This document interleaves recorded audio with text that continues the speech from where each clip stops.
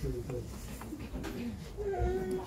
So my name's Dennis and my wife Lynette. We come from Palmerston Church.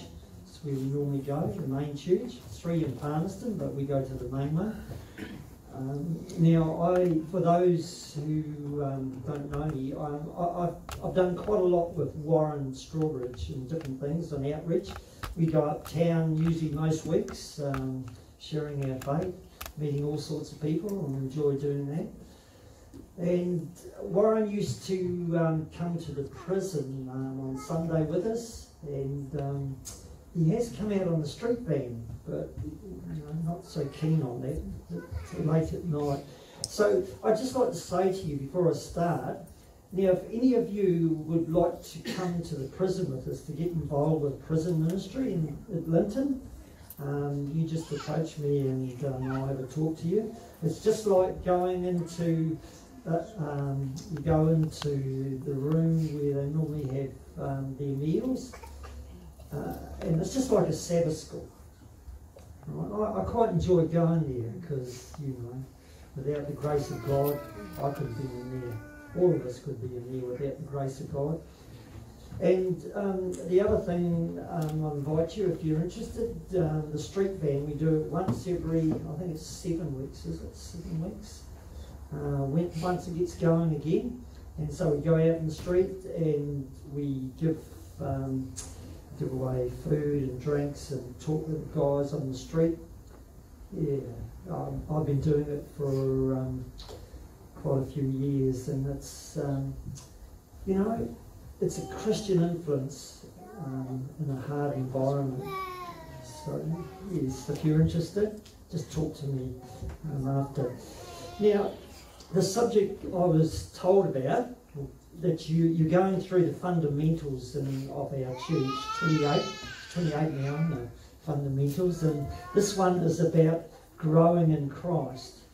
So this is the subject that I'm talking about in the children's story from Lorraine. Very good. That's very good. So I'll just get myself organised. Yeah, just see if this works. Yes, right. So I invite you to turn in your Bibles to Ephesians 2. It'll be on the PowerPoint too. I'll just get it here. So Ephesians 2, 8 to 10.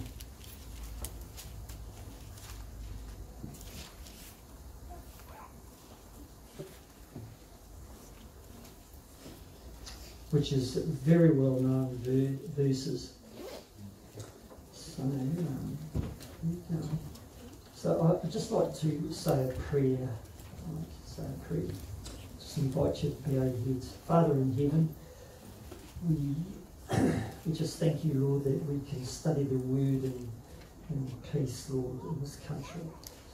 But Lord, without your Spirit, the Word of God will not reach us. We need the Spirit of God here, Lord. So lead us to Jesus, Lord. That song, look unto Jesus. He's the answer. And we just thank you for Jesus, Lord. We thank you for your Spirit. We thank you that you love each of us and that you are for us. You want us in your kingdom. So be with us here now, we pray in Jesus' name. Amen. So Ephesians 2, 8 to 10, it says, "For by grace you have been saved through faith, and not of yourself, it is the gift of God, not of works, lest anyone should boast. For we are his workmanship, created in Christ Jesus for good works, which God has prepared before that we should walk in them." So we're saved by grace through faith, and that's the gift of God. Even faith's the gift of God, not of works, nothing that we can do to save ourselves.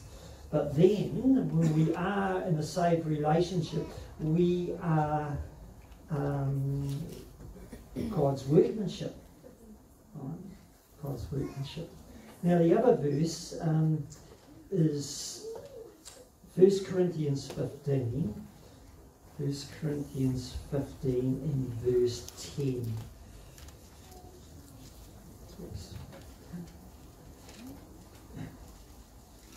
So 1 Corinthians 15 and verse 10.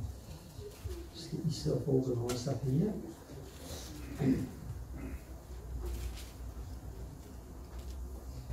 Right, oh, I love this verse. So it says here, for by the grace of God I am what I am. And his grace towards me was not in vain, but I laboured more abundantly than they all. Yet not I, but the grace of God which was with me. Right, that's Paul. Became the greatest of the apostles. Right? But it was the grace of God working in him, and it wasn't in vain. Now, if we're going to grow in grace, we need the grace of God in our lives. We definitely need the grace of God. So I'm going to talk a bit about that. And we need to understand what it is, you know. We do. So I could take a talk on each of these points, but what does a person look like? So first point, what does a person look like when they have grown up and mature, full of the grace of God? What does the person look like? They look like Jesus. The second point, why do we need the grace of God? Why do we need it? How do we receive the grace of God? And then how do we grow in grace, or how do we grow in Christ? So what does a person look like when they're mature or full of grace? Now, and I think it was 6 of us, Lorraine, myself and my wife, and the sergeants, and Suzanne Mackay. We went on the Reformation tour. And you come to a place called, what was it? Oxford, wasn't it? Oxford. And you've got this huge statue there. And the statues of 3 men, which is Latimer, Ridley, and Cranmer. I think that's how you say it. He was the first Archbishop of Canterbury.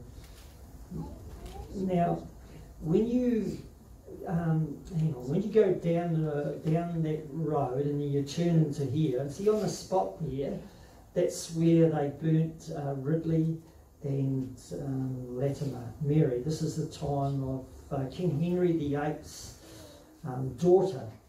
So Henry VIII had kicked out the Catholic Church, taken over the churches and started the Church of England. And Mary, when he died, and then there was Edward, I can't remember, and then his daughter. And she wanted to turn the church back to the Catholic Church, and she thought if she could get rid of 1,000 people, she thought, then she could do it. And so slowly she started to get rid of them, and she burned them alive, So on that spot there, hang on, go back a bit. On the wall, just over from where that spot was on the road, is this sign here. So Latimer and Ridley were burnt there on that spot. Now, if you go back to the end of the road and then along a bit, there's a church. This is the church, and there's a tower there, and Mary kept the 3 of them in that tower. And then, now she burnt Latimer and Ridley first, and it's interesting what they said when they. I'll just read you from Great Controversy. Said Latimer and his fellow martyrs Ridley, as the flames were about to silence their voice, said, "We shall this day light such a candle by God's grace in England as I trust it shall never be put out." Right, now that's a very mature attitude, isn't it? Getting burnt and, burnt for their faith. Now, Cranmer, he was in that tower and looking down, and his faith weakened, his trust in God weakened, and he signed, he would recant. Right. But later on, he recanted from his recanting. So Mary was determined to burn him, and so the next year, 1556, she burned him. But I don't know how this works. He burnt his hand. He held his hand. He was so ashamed of what he did. He held his hand over the fire and burnt his hand off before his body was burnt. Now, how does a man do that? He was scared in the first place. But God gave him the strength. He held his hand there and burnt it, and he was burned. Now, I want to tell you about another person you've probably never heard of. Well, you may have. Is a John Bradford. It's not the one that we see on the TV. This is the same time. Now, he was kept in that tower for some time too, and he was burnt too. But I just love his attitude. And if I'm faced with it, or if you were faced with it, we would want to be like these people. This is real maturity. Now, this is what John Bradford said, the martyr. Speaking of Queen Mary, at whose cruel mercy he had laid, he said, "If Mary be pleased to release me, I will thank her. If she will imprison me, I will thank her. If she will burn me, I will thank her. Let God do with me what he will, I will be thankful." Isn't that a wonderful attitude? See, God is sovereign over our life. Everything that comes into our life, God has a reason.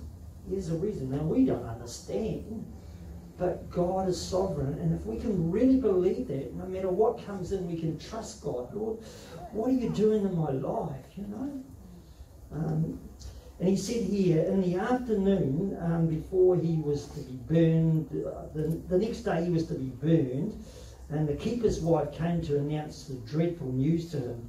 But to John, he excited only thankfulness to God.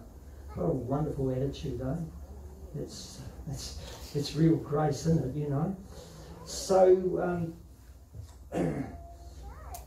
yes, that's what mature people are like. Now, why do we need grace? Why do we need grace? Let me explain to you that.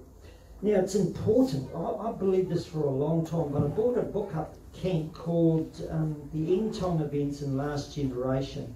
And this is what it said. It is important to recognise that an inadequate doctrine of sin will lead to an inadequate doctrine of salvation.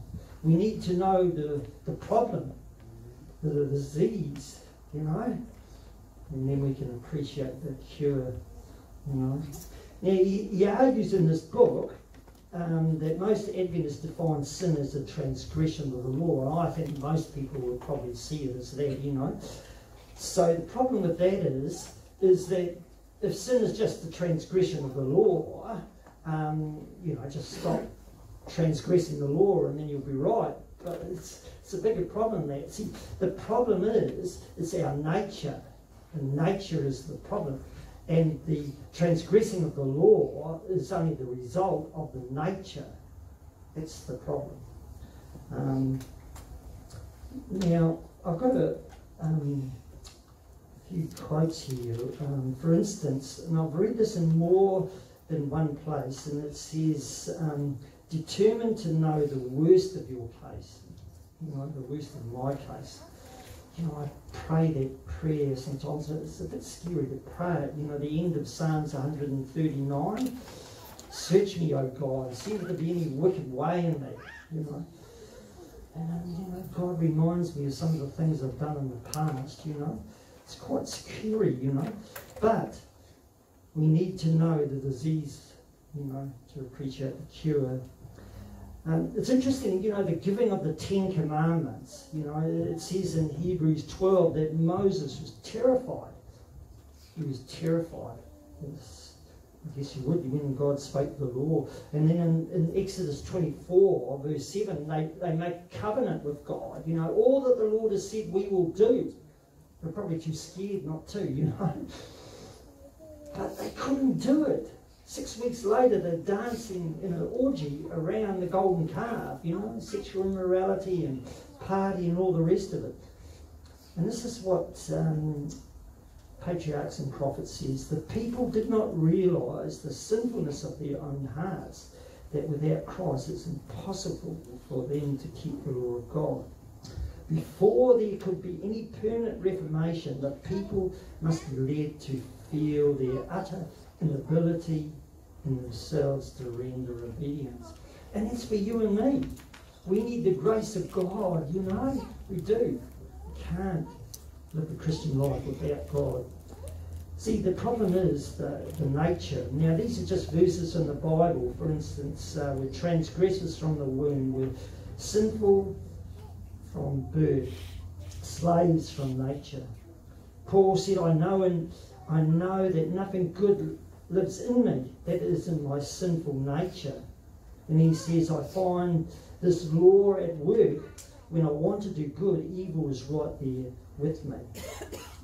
And in that fabulous book called Acts of the Apostles, the chapter Transformed by Grace, if you haven't read it, it's just a wonderful chapter. She says, as our experience deepens, we will make Paul's confession our own, that in me there is no good thing.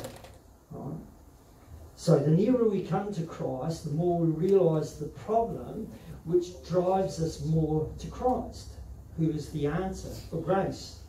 You know, that's how it goes. Now, these are other verses in the Bible. David said, I have no good apart from you. Spirit of prophecy, if there's any good in you, it is from Jesus. And ourselves, we're incapable of doing any good thing. And this one, the Spirit of prophecy, we do not even think one noble thought that does not come from him. So we're not even capable of thinking one good thought, you know. So that's the problem, see. And I read a book, we're down the South Island doing some hiking on Jonah.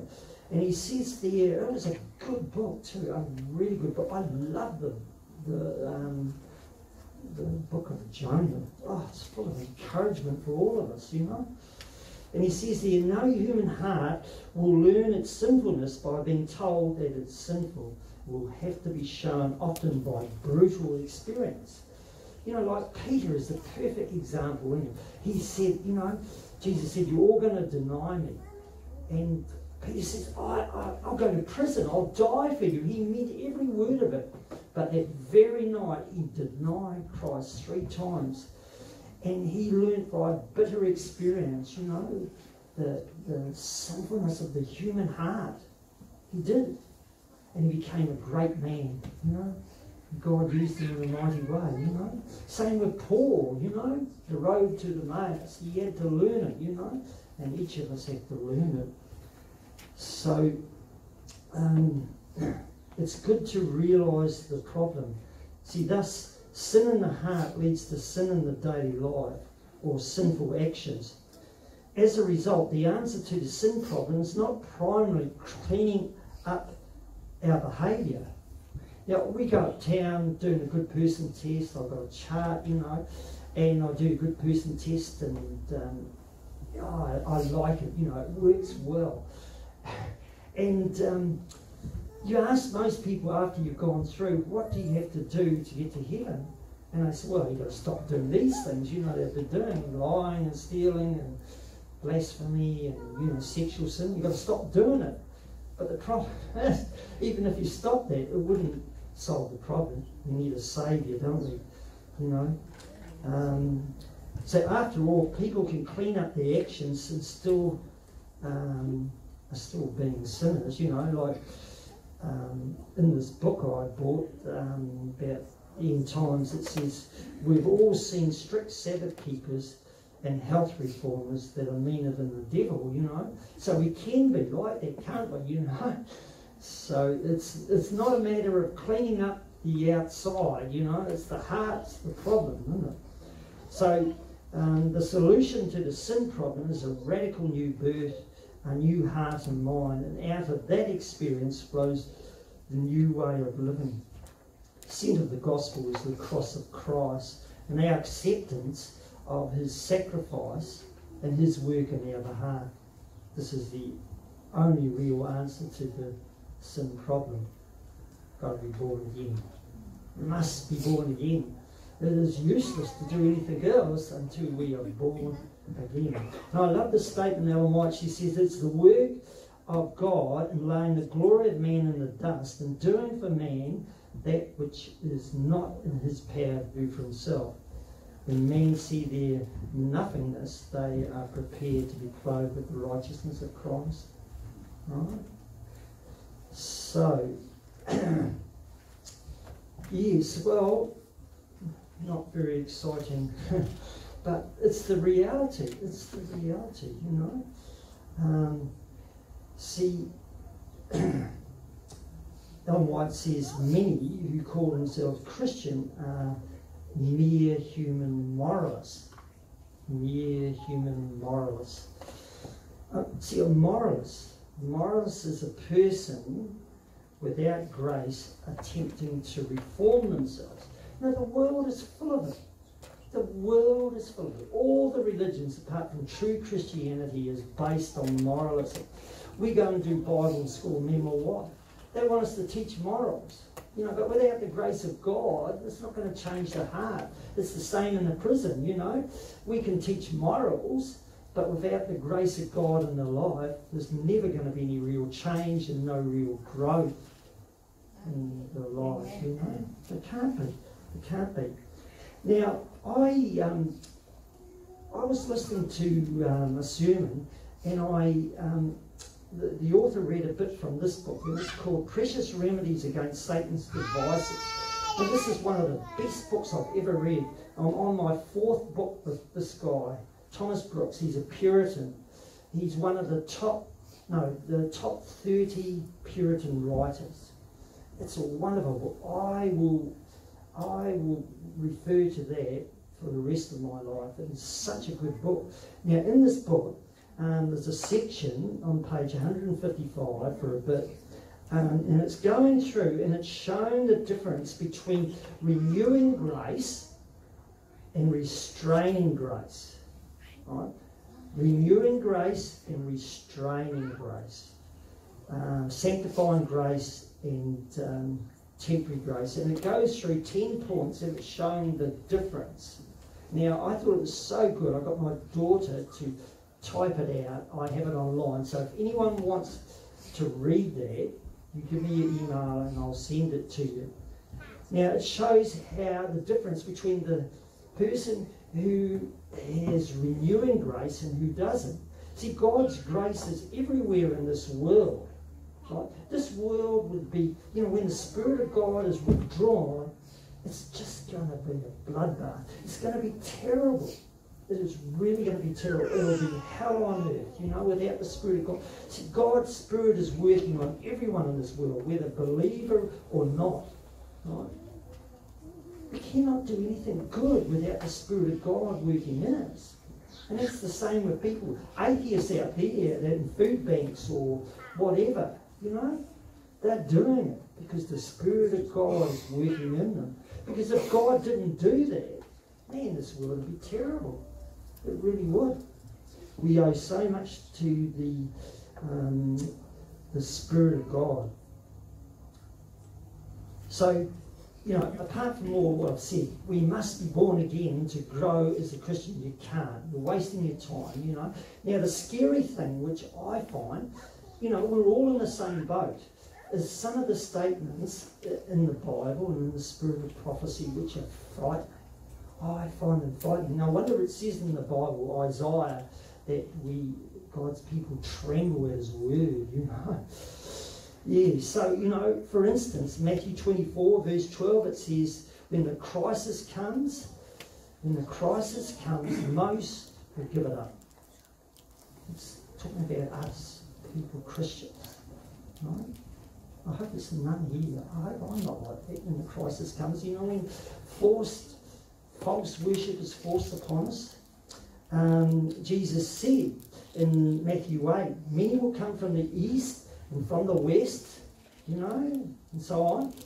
But the children of the kingdom will be cast out. Isn't that a frightening verse? It really is.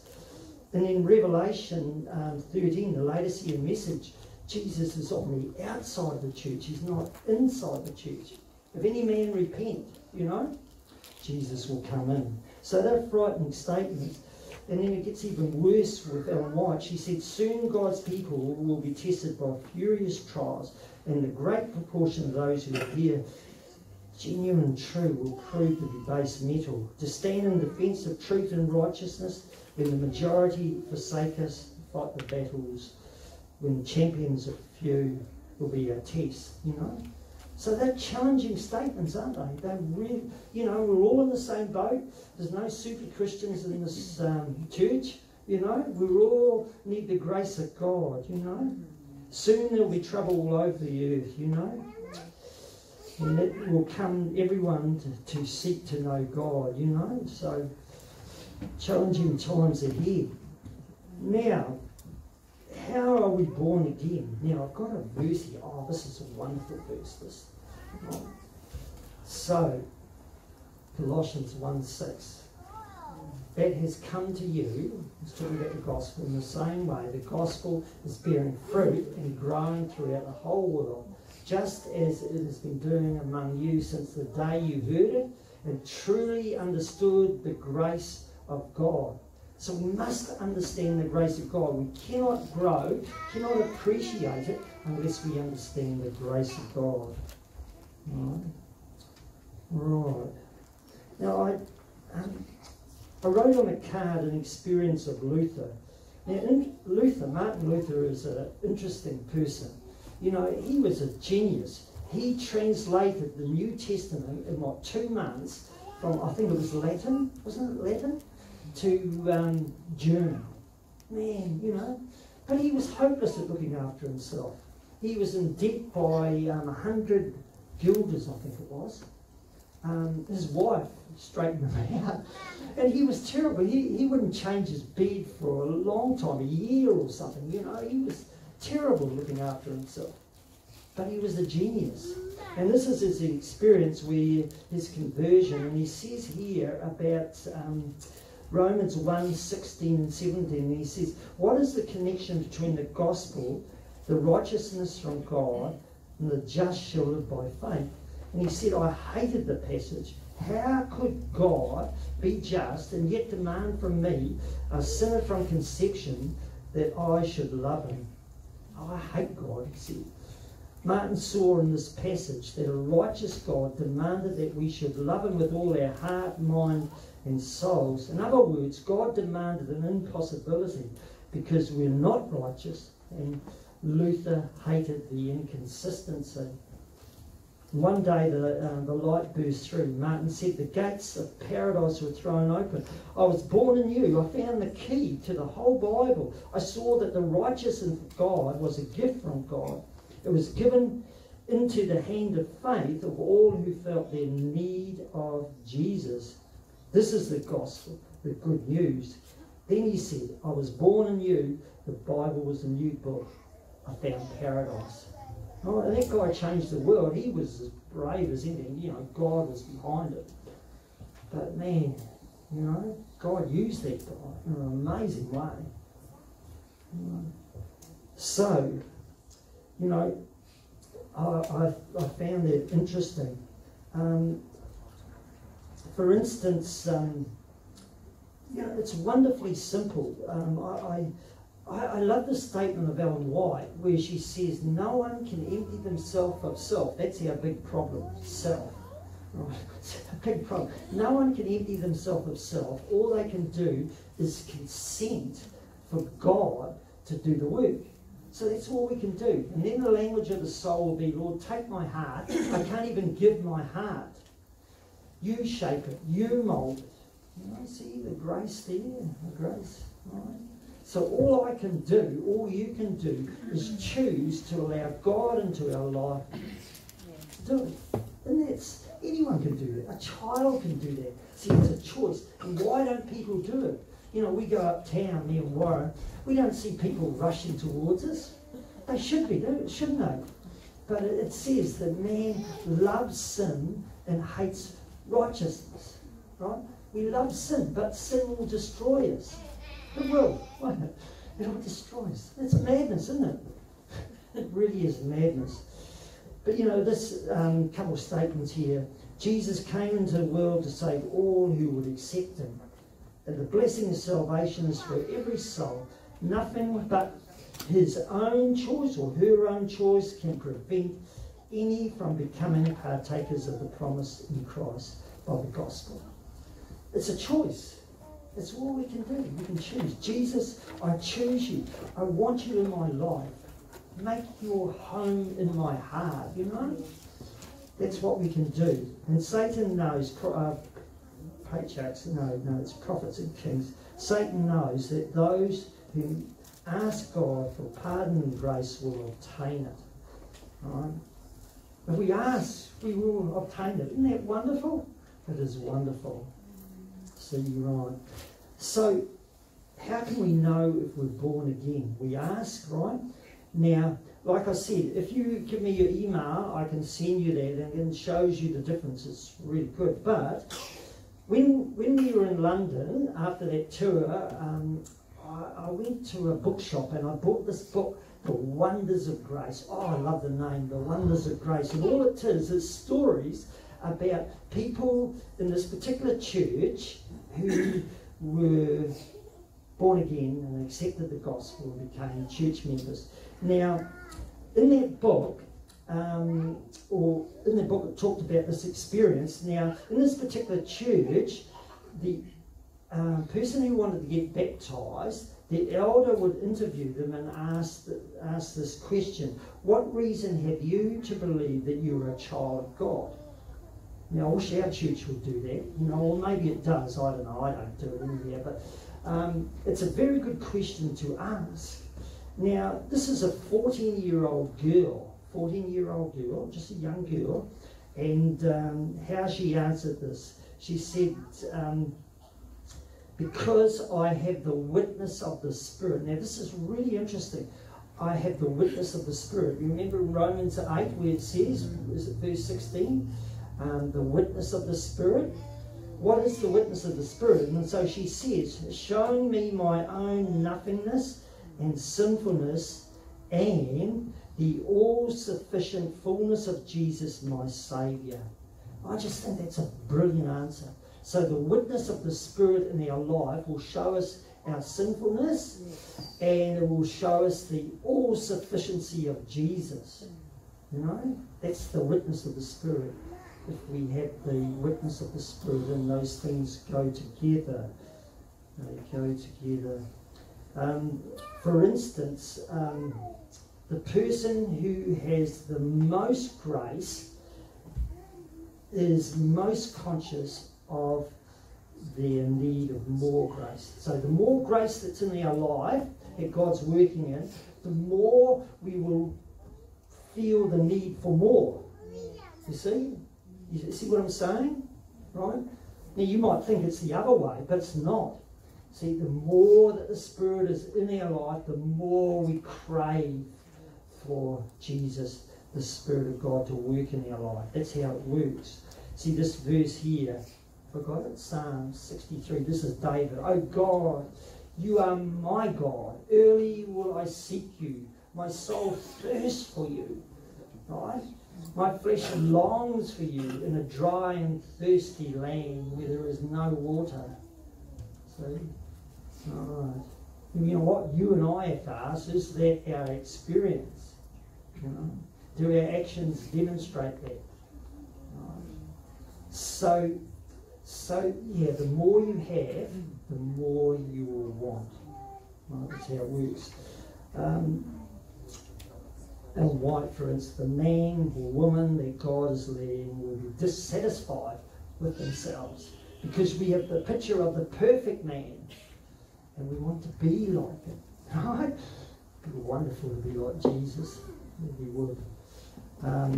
This is a book, Practical Christianity. I think it's Arthur Pink. It says the marks of regeneration: a grieving over sin, a hungering after righteousness, a panting for communion with God, a praying for a fuller conformity unto Christ. Has the world lost its charm? Are you out of love with yourself? Is the Lamb of God a desirable object in your eyes? Right, so they're good questions to ask. They're really good questions to ask ourselves. See, the Beatitudes, they are the signs that we are the children of God. Blessed are the poor in spirit. You know, we realise our poverty, and that makes us meek. You know, we seek for righteousness. That's how it goes. Righto, now, how do we grow in Christ? So this is the last section here to talk about. And if anyone that's married or been married, it takes effort to have a good relationship. Right? What are the things you've got to do? To have a good relation, good marriage. What do you got to do? There's three main things really. You've got to listen to each other, don't you? You've got to talk to each other, and you've got to do things together. Right? You've got to do those three things. The more, you know, when you're courting, you know, you do plenty of that. Right? And then you have a good relationship, don't you? Right? That's how it works. And it's the same in the Christian life. I never read a book before I became a Christian. I've read a few since. But I never read the Bible, never read anything. Yeah, I dodged every book at school. I didn't do that well at school. I went there to play sport. I was good at running, and I enjoyed playing rugby and so on, and the boxing tournament and all. But when I became a Christian, I read this statement, and it says, great controversy, Satan well knows that all whom he can lead to neglect prayer and the searching of the scriptures will be overcome by his attacks. Therefore, he invents every possible device to engross the mind. Oh, that's so true, isn't it? That is so true. Satan does that. Now, I took that to heart. Now, I've been a builder most of my life, so I would have to leave home 7 o'clock. You know, I'd get up 5:30 or, you know, and I'd spend an hour reading the Bible, reading Desire of Ages, you know, trying to get it into me, you know, trying to work on that relationship. See, you've got to do that. It takes effort, you know. It does take effort. Any relationship takes effort. You're going to have a good marriage, or you're going to have a good relationship with your children or with anyone, it takes effort. It does. It really does. Man shall not live by bread alone, but every word that proceeds from the mouth of God. So the question that you have to ask, and I have to ask, do you enjoy reading the Word of God? Is it a daily thing that's happening in your life? Right? Only you can answer that. Right? Is prayer meaningful in your life? You know, is it meaningful in my life? Now the great thing about it, so whatever our need, we come to God. Now if you have no desire for the Word of God, you come to Jesus and seek Him for grace. Lord, give me the desire. It's according to your will. If we pray anything according to His will, He hears us. Isn't that wonderful? Whatever our need, you know? Whatever our need. Oh, I love that, you know? Now, the other thing is, though, you've got to do things. You've got to do things with Jesus. In the Christian life, you've got to do, you know? Right? Any relationship, that's how it works. It's so simple. Now, it says, Christ's object lessons, all those who receive the gospel message into the heart will long to proclaim it. Will long to proclaim it. Do you long to proclaim it? Do I long to proclaim it? You know, we've got to, you know, are we real? You know, we can kid ourselves, but wouldn't it be terrible to wake up in the wrong resurrection? You know, we've got to be real with ourselves. See, doesn't matter what condition we're in, we can pray about it, you know.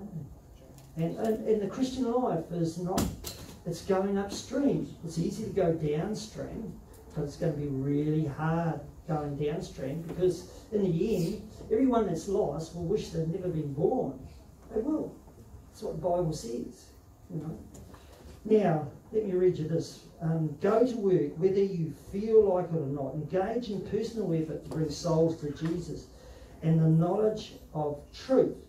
In such labour, you will find a stimulus, I think it's how you say, and tonic. It will both arouse and strengthen. By exercising your spiritual powers, will become more vigorous, so that you will, so you can, with better success, work out your salvation. So we're helping in this process by getting involved in the Christian witness. You know, we can't all do the same things. There's Bible in school. There's all sorts of things that we can get involved in, you know. But we must, you know. For instance, there's my other bit here. The more he seeks to impart light, the more light he will receive. The more one tries to explain the word of God to others with love for souls, the plainer it becomes to himself. The more we use our knowledge and exercise our power, the more knowledge and power we shall have. Every effort made for Christ will react on blessings upon ourselves. If we use our means for his glory, he will give us more.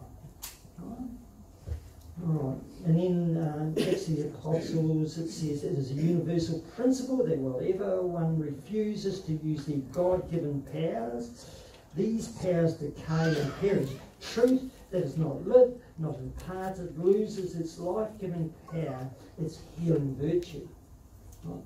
We're doing, you know, the greatest thing, even just for ourselves, by sharing the gospel. We really are. Really are. Now, it's just a law of health. I mean, life, you know. I fell off a roof. I've been a builder. I fell off a roof and smashed my back up about 30 odd years ago. And I had to lay on a bed for 2.5 weeks. Now, I could hardly walk when they got me up. It was a real struggle to walk. So what you don't use, you lose. If you don't use your body, if you don't exercise your body, you will slowly lose it. Right? You will. Right? So it's the same in the Christian life, you know. We have this wonderful message, the gospel, you know, the gospel. The death and the resurrection of Jesus. It's hope for this world there.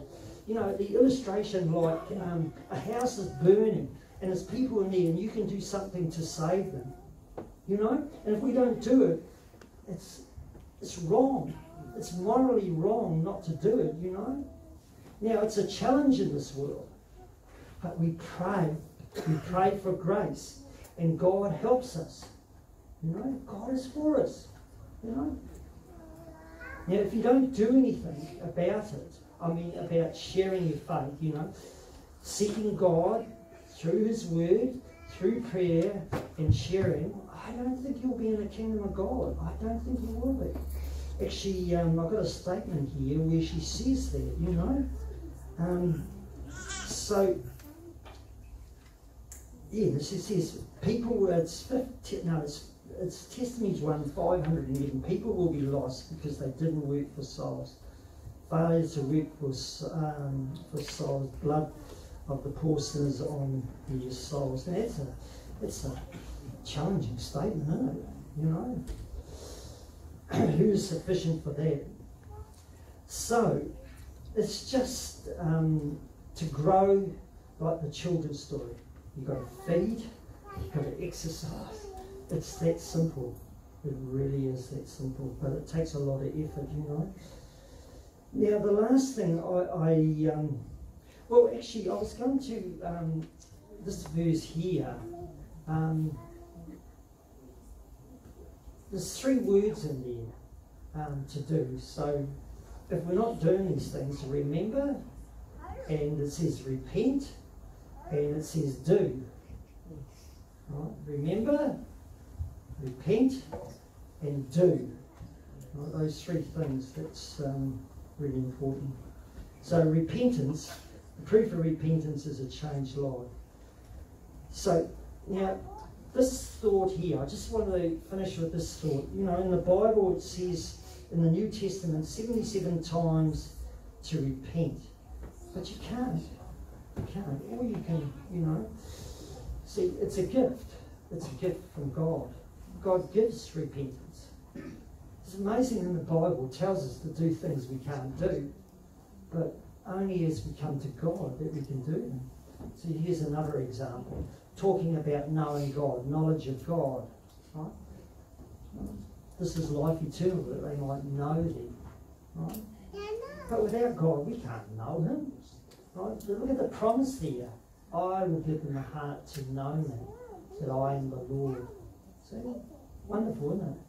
See, and here's just the last example.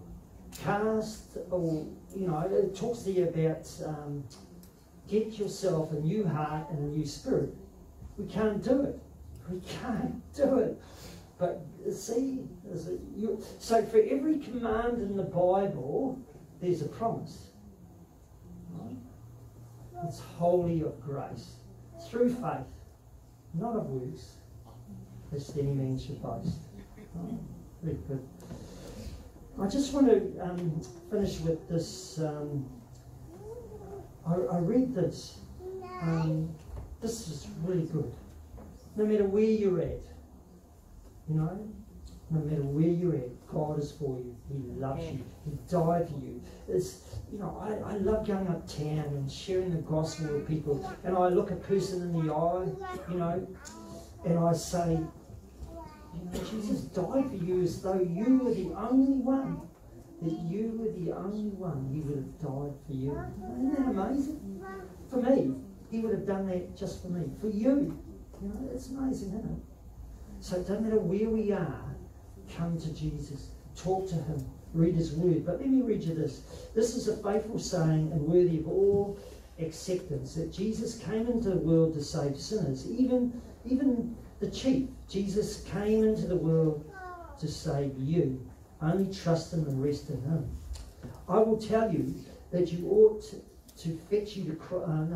I will tell you what ought to fetch you to Christ at once is the thought of his amazing love. And this is just an illustration of this wonderful. A wicked son had been a great grief to his father. He had robbed him and disgraced him, and at last ended by bringing his grey hairs with sorrow to the grave. He was a horrible wretch of a son. No one could have been more graceless. However, he attended his father's funeral and he stayed to hear the reading of the will. Perhaps it was the chief reason why he was there. He had fully made up his mind that his father would cut him off with a shilling, and he meant to make it very unpleasant for the rest of the family.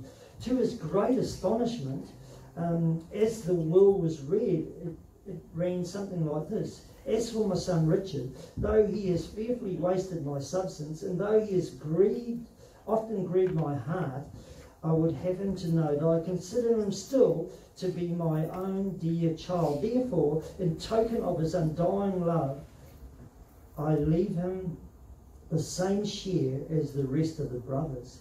He left the room. He couldn't stand it. The surprised love of his father had mastered him.